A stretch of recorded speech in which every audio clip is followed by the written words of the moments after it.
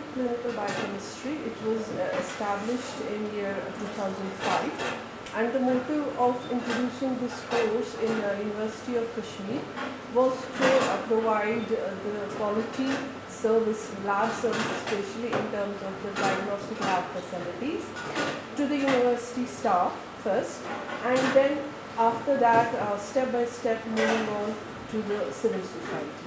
So the department has been trying hard since its inception to establish the diagnostic facility, and today with the help of the university authorities and various research projects which the faculties have received. So the future belongs to science, and we hope that we will come up to the expectations of the university authorities and also to the local masses. So I hope success for all my colleagues, all my students and scholars. Thank you so much.